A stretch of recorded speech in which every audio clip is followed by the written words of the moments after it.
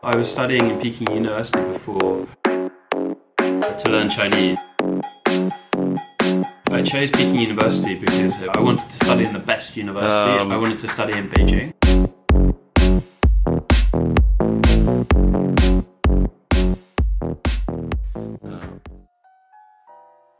So I chose Peking University because I thought that compared to Tsinghua University, the culture of Peking University is kind of very creative and thinking about new ideas. And so I really liked that. I saw that Tsinghua is more about engineering and it's more getting stuff done and doing things. So I chose Peking University, and I've heard a lot of really good things about Peking University. I really wanted to study in the best university in China.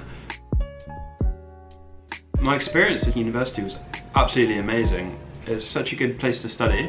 The campus is so beautiful. So you can see all of these different amazing places in Peking University. I got a certificate as an expert in Chinese tea, and I found that this was a really good way to learn Chinese. Surrounded by Chinese people in the tea shop learning about Chinese tea, I found this was a really good way to improve my Chinese, talking about daily things. Instead of just in a textbook, I found it really helpful to speak Chinese in a tea shop. I studied Chinese in the old Russian buildings, and it was beautiful, and there's so many amazing facilities in Peking University. And one of the amazing things that I really liked about Peking University was the quality of the people there.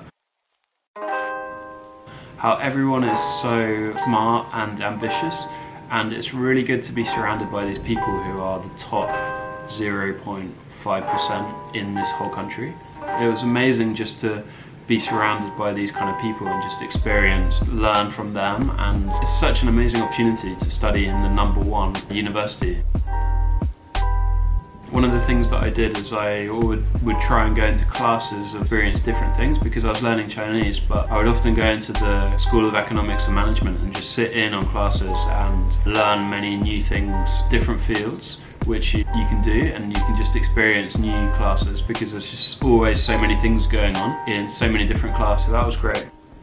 Actually, I met a girl in the tea shop, and she was called Yuejia, and she gave me the Chinese name India because I'm from England.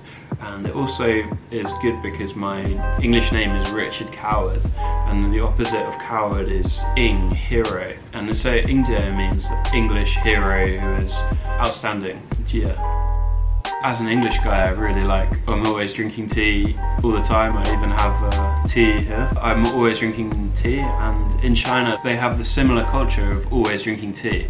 And it was amazing to learn about Chinese tea, and you can get to learn about the culture from tea. It was amazing to learn about all these different teas and just constantly ask questions. I used to be in the tea shop, and then I would translate for people who came in and practice my Chinese. And it's so, after 3 or 4 hours in the tea shop just drinking tea, you just feel so amazing and so relaxed. Great way to learn Chinese and practice and relax as well. I really recommend this place called Maliandao, which is near to Peking University, probably about 20 minutes away by taxi. Yeah, another thing that I found is being in the taxi is a great way to practice Chinese because you're always speaking to the taxi driver. And actually at the time I realized that a taxi was actually cheaper than Chinese class. So you can get a taxi, go somewhere, and you're paying less than if you pay a Chinese teacher. And it's a great way to learn, and you can just get the taxi driver to be your teacher as well. And so that was a great way to learn. Taxis in China is very cheap, so you don't have to spend much. And then the taxi drivers always have really interesting opinions about different things that is fascinating. You can learn many things. At the time, people would tell me that my Chinese accent is like a mixture between a Beijing taxi driver, and it's also a little bit girly because all of my teachers, many people who I spoke to were girls, and the taxi drivers were speaking in the local accent.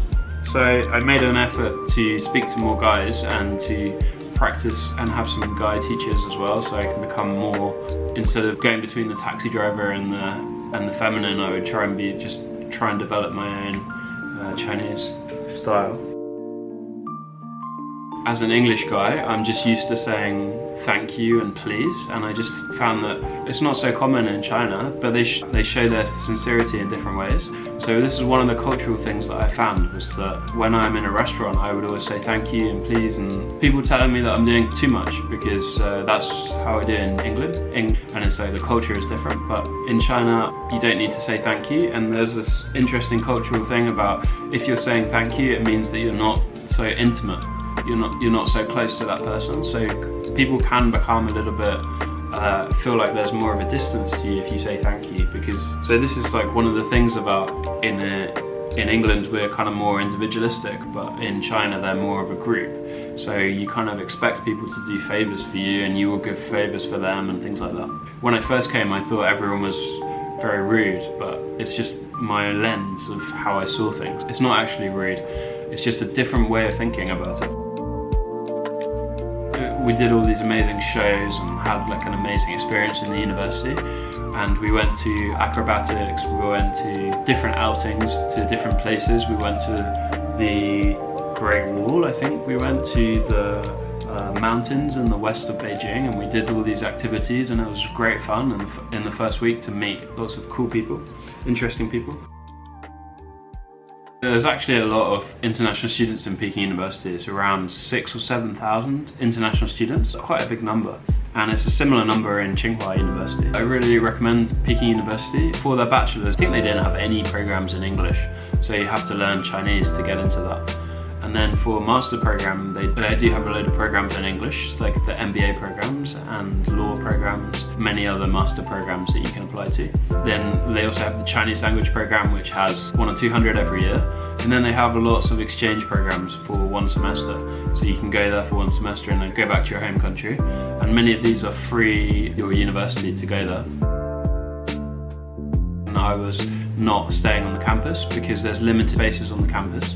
So I stayed in a place in Wudalke. I rented an apartment in Wudalke and stayed there, and then went to Peking University every day. And I kind of recommend doing that because you can also experience both sides. In the campus is also nice, but you want to make sure that you get a good dormitory because there are different buildings. Some of them are a little bit older than others, so you want to choose a modern one. But you get also living off campus is a great option as well, but it's going to be a bit more expensive. The rent in that area is kind of going up a bit, but it's still much cheaper than if you're going to pay rent in London. It's still much cheaper. It's probably about half the price, I think, compared to London. But obviously you can even save more money if you share it with other people. And most people will just share it, and there's a great website called Wellsy where you can try and find apartments.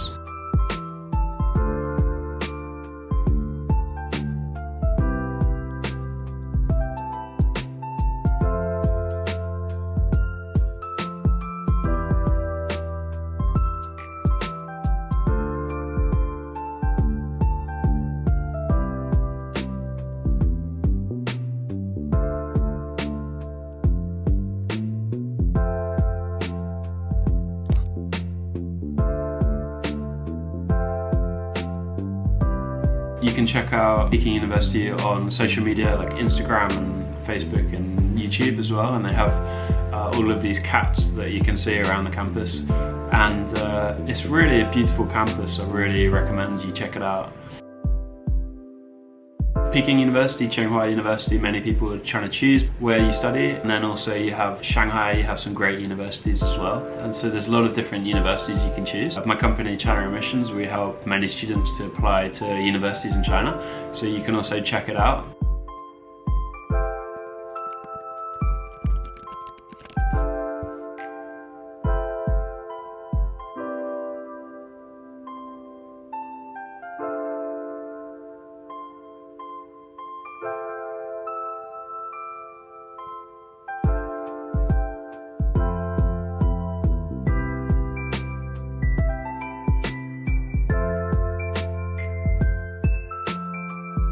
I really recommend you apply to a top university in China because amazing experience, and you can meet lots of really smart and top people. It's important who you surround yourself with because they influence you and you can learn from them as well. It's really a good thing to go to a really top university if it's possible, and I really recommend it. And then it gives you this huge insight into this new amazing place, which is China. When I was studying there, I just felt like my whole mind opened up to this new experience and new country, and I could just see things in a new way of how Chinese people think, and it's just amazing. So I really recommend you check it out. I hope this is helpful. I think it's important that people share more about their experiences.